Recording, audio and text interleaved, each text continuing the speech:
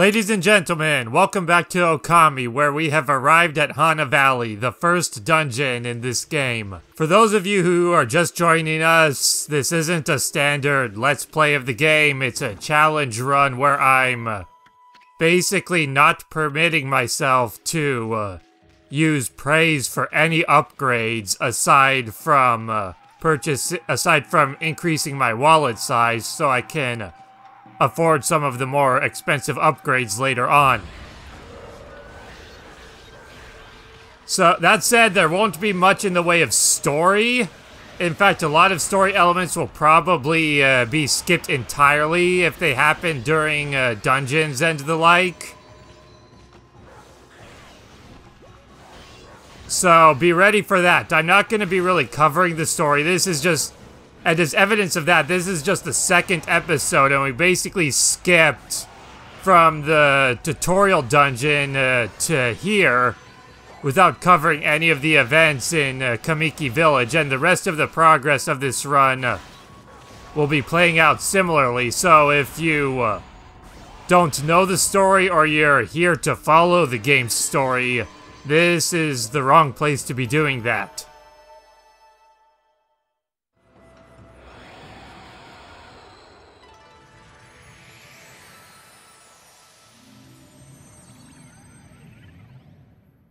That being said, this particular dungeon probably isn't going to be very interesting because it's so early on that it's not going to be very challenging despite the fact that I haven't really upgraded at all yet. So while I am perhaps a little bit weaker than I normally would be here, all that's really different is that I'm perhaps missing maybe 1 health.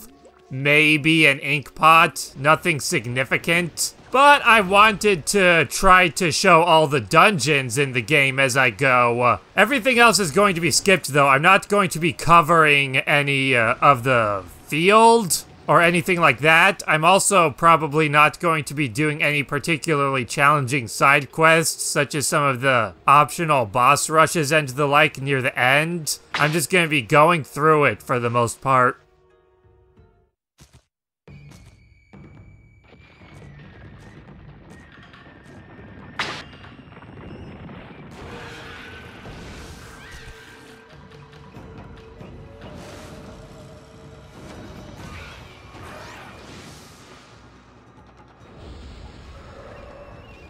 You know, for how poorly this game did when it first came out, though, I was one of those people who was super hyped for the game. It looked really interesting from some of the screenshots I saw and some of the stuff I had read in magazines. I was also really into the idea of playing a wolf character because, generally speaking, I'm not a fan of playing as humans in games. Just the idea of being stuck as a human in a setting of unlimited possibilities just bores me. So the idea of playing a Zelda-like game as a wolf, especially one with such unique and interesting powers, had me intrigued, so I was hyped when this game was coming out. I had pre-ordered it on the PS2, and I even remember showing up super early on the day of release, being at GameStop and just waiting for several hours for the shipment to finally arrive and for the game to be available to pick up.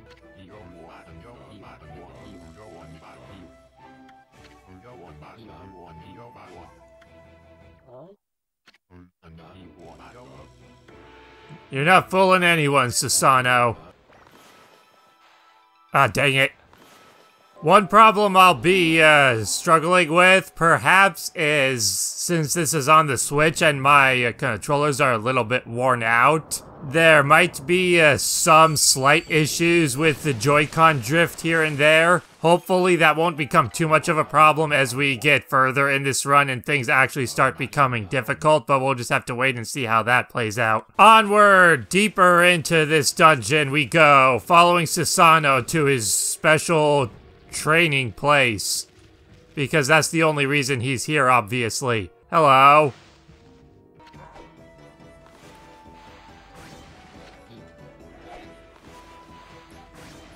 Fortunately, little sequences like this don't drain your ink at all.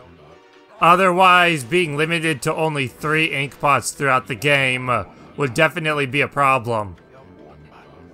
So it's good that they had the foresight to know not to basically make progress during those kinds of sequences potentially impossible based on the available ink you have. Alright, we've got the magic ball, now we just gotta get it back to the water. Because one thing this game doesn't excel at, quite the same as Zelda, is the puzzles. Especially because it likes to just tell you the solutions to puzzles. So even if there is something somewhat complicated, Isun will just be like, oh hey, maybe if you do this, something will happen, before even giving you the opportunity to try and solve the puzzle yourself.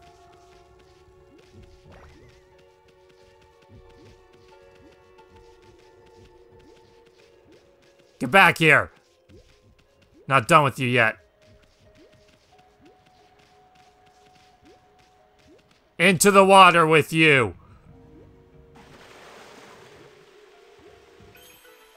Good thing it didn't do that when I stood in it. And now we bring out the sun and progress!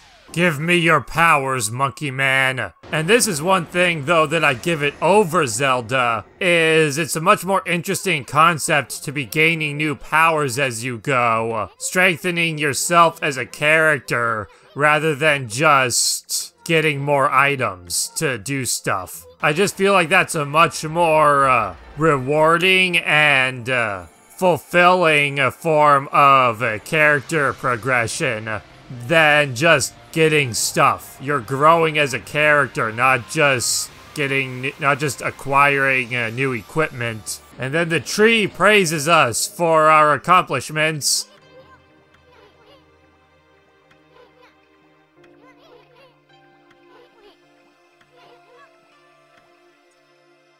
Like I just said, Isun just spelling everything out for you so you never have to figure out a single thing on your own throughout pretty much this entire game. Hello, ambush. Where were you guys earlier? I just came through here a minute ago and nothing was going on. So, I don't know what you guys were doing earlier, but whatever.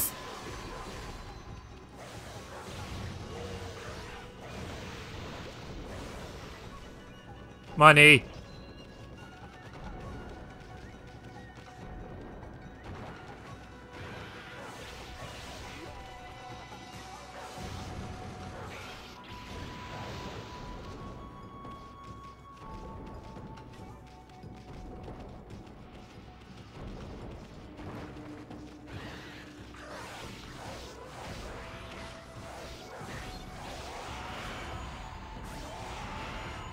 Yeah, this is all there really is to the combat at this point. I only have one weapon, don't have very many abilities or techniques. It starts off pretty straightforward, so there's not a whole lot to show off. Knock your thing back and then lift the curse. And then you give me food. And for perhaps the very first time ever, while playing this game, the Astral Pouch will actually matter. Yes, I get it. I know how to play the game, and even if I hadn't played it before, I could figure it out. Let me figure out puzzles on my own, Isun. Don't just tell me the answers to everything.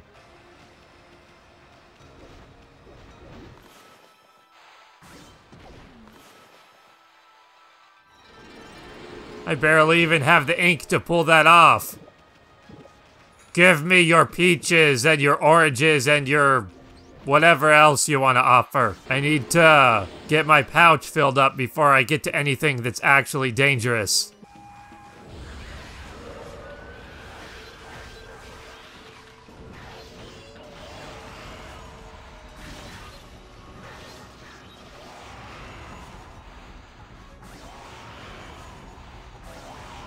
Gonna be seeing a lot of Ami is a normal wolf throughout this run, that's for sure. Gonna keep running out of power at a rather frequent rate, I assure you. Only having 3 ink pots, especially later on when I start getting more expensive abilities that I'm gonna be needing to rely on. That's definitely going to become a little bit of an issue. But hopefully we'll be able to power through it and make do with what we have. Tragedy! Digging tips. I know how to dig. And I also know that this is useless to me. But let's do it! Why not?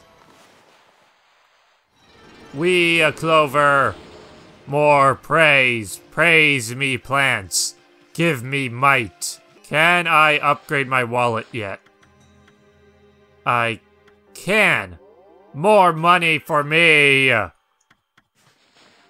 Cause yeah, that's the only praise I'm going to be spending in this game is just to upgrade my wallet, cause the standard wallet size makes it impossible to purchase some of the later upgrades. With that said, we've completed Hana Valley, and I guess that'll wrap up this episode. It wasn't very interesting, there wasn't a whole lot going on. It was just a real simple dungeon, not a whole lot to say about it. Things should get a little bit more interesting as we get further, though. The fact that I'm fighting in a weakened state will definitely start to become more apparent and more of an issue as we get to later dungeons, and that's when this will hopefully become more interesting to watch, and I'll hopefully have more to say and more challenging things to react to. But until then, be sure to like, comment, and subscribe, and keep your eye out for the next episode, and thanks for watching!